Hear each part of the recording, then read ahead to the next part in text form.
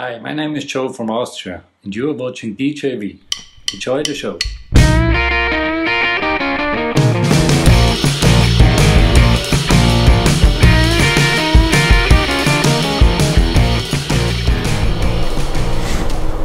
Alright Chevy, are you ready to start the day? Are you ready to go? Are you ready to go? You gonna scratch first? Okay, get it out, man, get it out. Scratch, scratch, scratch, scratch. Scratch, scratch, he's still scratching. Okay, now you're ready? Now you're ready, come up here, come up here. Come on up here, watch where you put your paws. Okay, okay, oh, no, not comfortable with that? Okay, alright, cool. This is an awkward morning, hello. We're in Weyburn, Saskatchewan. Just did our pre-trip, we're actually ready to put her in gear and put the pedal to the floor, as they say. Today we're mostly just going to be traveling across North Dakota. I'm an hour and a half from the border with North Dakota and Saskatchewan. And then it's just going to be cruising across the state and ending off in Fargo, North Dakota. We got to unload there tomorrow morning. We got this lumber on our trailer here behind us still. And it's pretty heavy, I don't want it. I'm going to bring it over there and give it to them. And then we're going to go to Minnesota and pick up our glass. And hopefully start making it home tomorrow yet. Like on the way, we won't get home, but hopefully we'll make a good distance on the way home. I gotta sneeze, one second, excuse me. Whoa, Chevy, did you see that? Whoa! I'm okay, I'm okay. That's all right, yeah, okay, okay. You gonna come check on me? Okay, I'm okay. Thank you. Thanks for checking on me. Good boy. Where are we? I don't know, man. I don't know, it's so flat, it's so open. I know, right? Okay, okay, watch where you put your paws. There you go. Such a good boy. Such a good boy. You ready to go now? Can we go now? I can't go with you on my lap like this. You're not a lap dog. Well, you could be. That's okay. Okay. I need to go. I need to go. Good boy. Good boy. Good way to start the morning. Bear hugs from a Chevy bear. Right? Okay, let's get on the road. So we drove 984 kilometers yesterday. We got another 898 to do today. Let's just getting my odometer, tripometer set here. I reset my tripometer every day so I know how far I drove. And I also reset my fuel data so that I can tell how much fuel I'm burning. We're gonna stop in Minot, North Dakota for some American fuel because it's cheaper, a lot cheaper. Lights on, truck in gear. Release the brakes, and here we go. I've stayed at this truck stop quite a few times. I actually just went in here for breakfast. I had a pretty good breakfast. It's called the Main Track Restaurant. Had a nice Denver omelet. And just thinking about it makes me want to go in for another one. Well, we're at the Flying J in Minot, North Dakota. I decided I'm going to shower at the end of my day at the Flying J in Fargo instead. That way I go to bed, I'm all nice and clean. Rather than just showering halfway through my day and then, you know, you get it. So I got Subway here. Subway for lunch. I love Subway. Oh, it's like, it's got to be my favorite. Because, you know, it's not the most unhealthy. I know it's not the most healthy, but it's not the most unhealthy either. It's a decent option for fast food, I think. And they make it right in front of you, mostly all fresh vegetables and stuff. I like it. So I've been here way too long. I've been here an hour now. I only wanted to take my half-hour break here. But we did get all fueled up. We're ready to go. We have another 461 kilometers. Or what would that be? 6 times 4, 24, 204, 250, 300 miles or so to get done today. A little less than that, about 275 miles. And then I already called the customer for tomorrow morning. We're going to deliver this lumber. I showed you the lumber, right? I'll show you it again, just in case you didn't watch yesterday's video, but this doesn't give you a free pass to skip yesterday's video. You should go back and watch that video too. Makes a lot more sense if you follow every day. Then you know why I am where I am, and then when I get home time, it doesn't surprise you because you know the vlog will be home time. So every time I'm at home, people are always surprised, oh, you're not in the truck today. You're giving yourself away that you didn't watch yesterday's video. Here, let's go take a look at this load real quick. Oh. It's a beautiful day out. It's a hot day out. There we go. Just a simple load, 10 lifts. So I gotta be there for 8 a.m. tomorrow. They'll have this off of my trailer in 15 minutes flat. That's including taking all the straps off and rolling them up too. So we're set.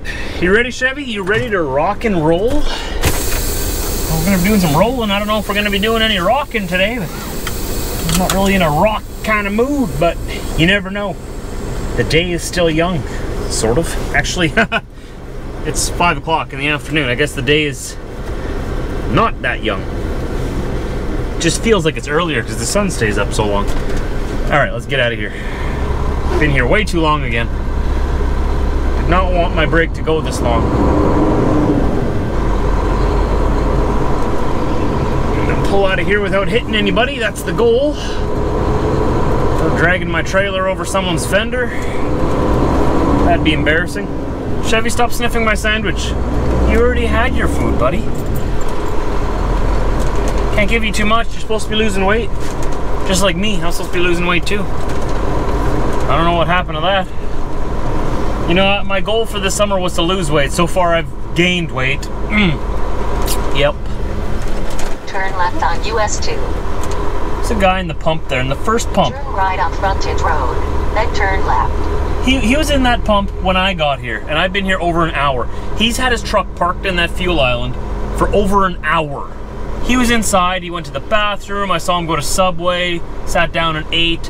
He was waiting for a fax. Then a fax came through and he had to fax something back and wait for another response. This was all while I was in there. I was just watching him like a hawk, just trying to, you know, signal to him with my eyes, like, go and park your truck, buddy. You're parked in the pumps. I was so close to just going right up to him and saying, okay, why is your truck in the pumps? There's a lineup behind him, trucks had to back up and go into a different line. It's just so ignorant, and he probably doesn't even realize it. Probably doesn't even realize it. He was yapping on his phone the entire time in a foreign language. I think it was Punjabi. It's East Indian language, just blabbering. And he was talking so loud too, you could just hear him talking on his phone across the whole truck stop. It's like, oh yeah, you're one of those drivers. Leave your trucks in the fuel islands for over an hour. That's so rude. And there was plenty of parking. You saw it. We just left the parking lot. You saw it. There's plenty of parking. But, you know, that's all I'll say about that. I love coming out here to Minot. Why not visit Minot, right? Got a massive, massive Air Force base here. Huge. We have an Air Force base just north of here in Moose Jaw, Saskatchewan. Pretty much a couple of 100 miles north of here. Sort of pales in comparison, but I wonder who built their Air Force base first. I know our Moose Jaw base has been there for quite a while, but I'm surprised that we don't have more of a military. I'm really surprised. Everyone you ask, most people when you talk about this in Canada, they're like, oh, we don't need a military. Like, yes we do. Everybody needs a military. What's to stop people from invading us? And the answer that I hate to hear the most is what I actually do hear the most. When they say, well, who's gonna invade us when we're right next door to America? And I was like, yeah, that's true. That's very true. No one's gonna invade us because that's a direct threat to the US. The US will come in and take them out for us. But isn't that a little bit shameful, having to rely on your neighbor's military to protect your own territory? Like, isn't that a little bit shameful? Like, we've got a great military, don't get me wrong, it's just really small. What is there? There's only like 68,000 active personnel? Correct me if I'm wrong, there's a few Canadian military people in my comment section. How many people, active personnel, do we actually have? And you know, they're top of the line. They have top of the line equipment, and you know, with technology, we're pretty comparable to the US. The US obviously has a little bit more advanced gadgets because they don't share everything with the world that they make, understandably. So they have all this technology that we probably don't even know about, which is pretty cool. Once again, I'm glad they're the good guys. But We have really good soldiers that are highly trained. There's just not a lot of them. There's not nearly enough military in Canada to protect our 3 borders. Our 3 coastlines and our border with the US. We don't have to protect ourselves from the US, so we're lucky. We're geographically lucky. But I don't know, sometimes it makes me nervous. Like, what? We can't protect ourselves. You look at the US, they're locked down. Nobody's invading this territory. Nobody. Anyone who dares attack the homeland is going to be obliterated. They will be erased from history. Their whole entire country will be turned to glass. Like, that's kind of nice to have that comfort. Like, when I'm in the US here, I feel safe.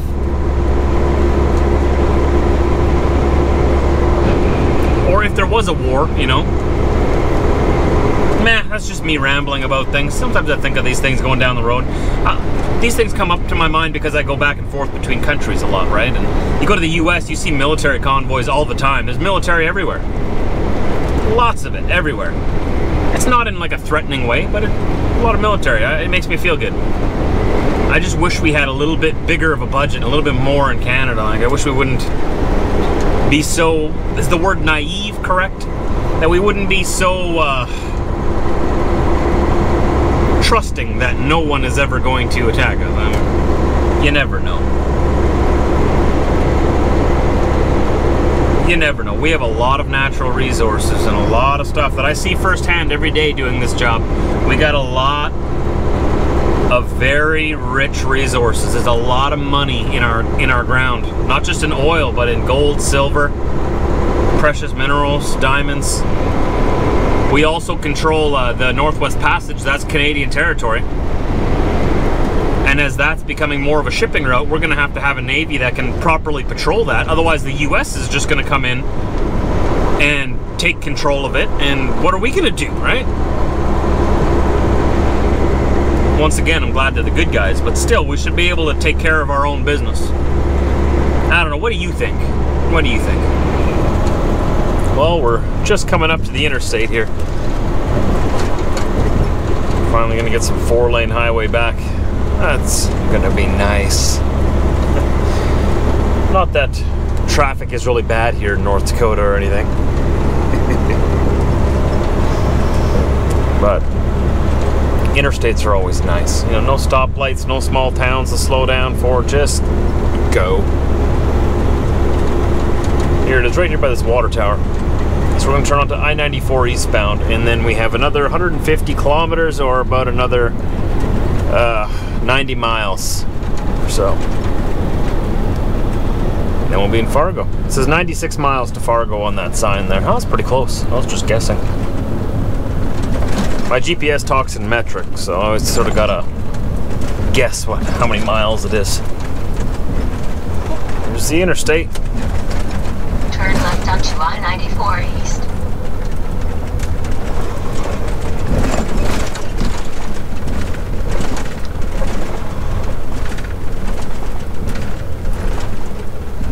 Alright, get ourselves around this corner here. My truck needs a truck wash so badly. Haven't had time. It's just been go, go, go, go.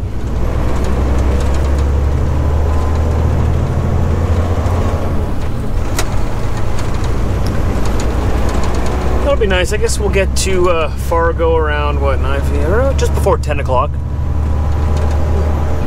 Which is perfect, because I want to deliver this freight at 8 a.m. tomorrow, so that's 10 hours. It's exactly the time I need to reset my logs for a new day. In the US, they make you stop for 10 consecutive hours before you can start another 14-hour day. And within those 14 hours, you can only drive 11 of them and be on duty for 12 of them.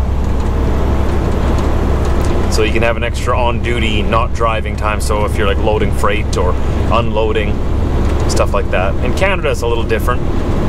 You only have to stop for 8 consecutive hours, and that will begin a new 16-hour day. But you still need to have at least 10 hours off in a 24-hour period. So from midnight to midnight on your home terminal time. So if you stop for 8 consecutive hours, you're going to have to get 2 hours off duty or in the sleeper berth throughout your day, throughout your 16-hour day. So you can split that up into half-hour segments if you want. So you could stop for 8 consecutive hours, and then throughout your day stop for 4 30-minute breaks, and then you have your 10 hours off. But you can't stop for 15 minutes. You have to stop for at least 30 or it doesn't count towards your 10. A little different. Or you can just stop for the full 10 consecutive hours all at once, and then you don't have to stop for any breaks legally throughout the day. You do have to stop and check your load, check your tires and stuff. Obviously they want to see that, but there's no like mandatory half-hour break like in the US. But in Canada, within your 16-hour day, you can drive 13 of those hours, and you can be on duty for 14 of them. So that's the way that it's a little difficult to explain the hours of service. That's a whole video all in itself. It's very rare that I enter Fargo from this direction. Usually I'm going from Minnesota out west, not very often coming from Western Canada this way. Didn't even recognize the town I was coming into here. We're just around the corner from the Flying J. I'm gonna try to find myself a parking spot there, grab a shower. And cozy on in for the night. Get some of these bugs off the windshield. That is a huge, what is that? Is that a hospital or is that a casino? That's a hospital. Ambulance. Oh, okay. Sort of looks like a casino. I guess a casino would have a few more extra neon lights on it, I guess. You never know. Some casinos are actually pretty, what would you call it, bland or pretty incognito. You wouldn't expect it to be a casino. In 1.7 kilometers, take exit 349A on right to I-29 south. You heard her, we're just about there. I'm actually pretty tired. I'm looking forward to just letting my head hit that pillow pretty hard. I hope there's gonna be parking here for us. It's not too late.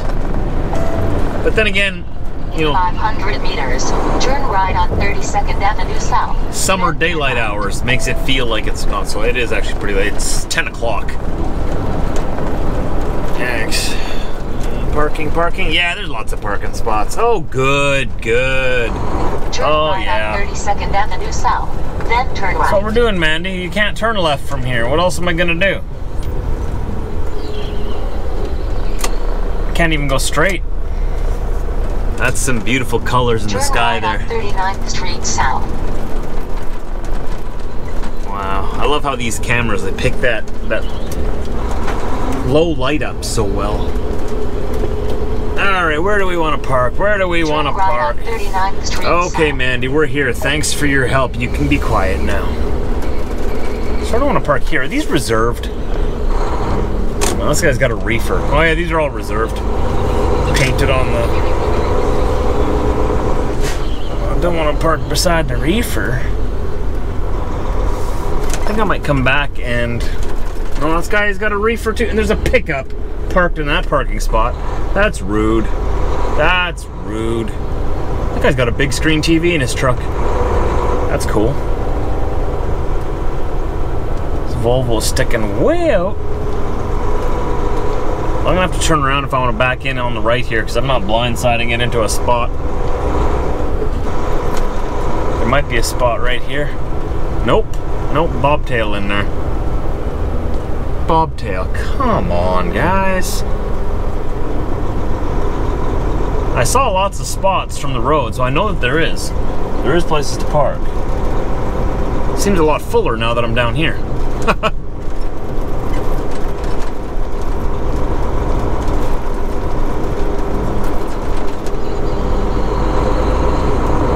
You know what? I see that spot. Where did I see that spot? I like to park in areas where it's easy to back into, so that if I do get a neighbor beside me, that I don't have to worry about other people hitting me.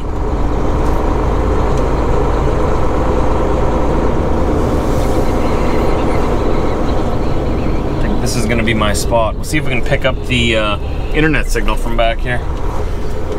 No reefers, no reefers. All right, good. We actually moved to a spot right near the building, which is a lot better for internet signal. Got to get a couple of videos up on the internet for you tonight. So I will see you right here in the morning. 2 minutes for you, 10 hours for me.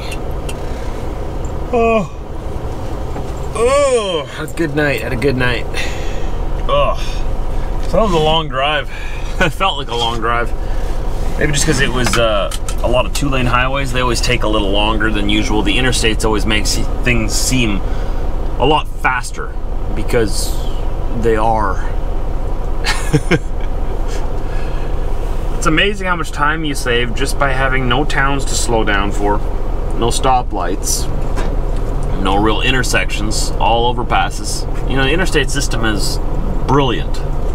It was Dwight Eisenhower that built them, right? I was the president at the time, or was he the president when they got completed?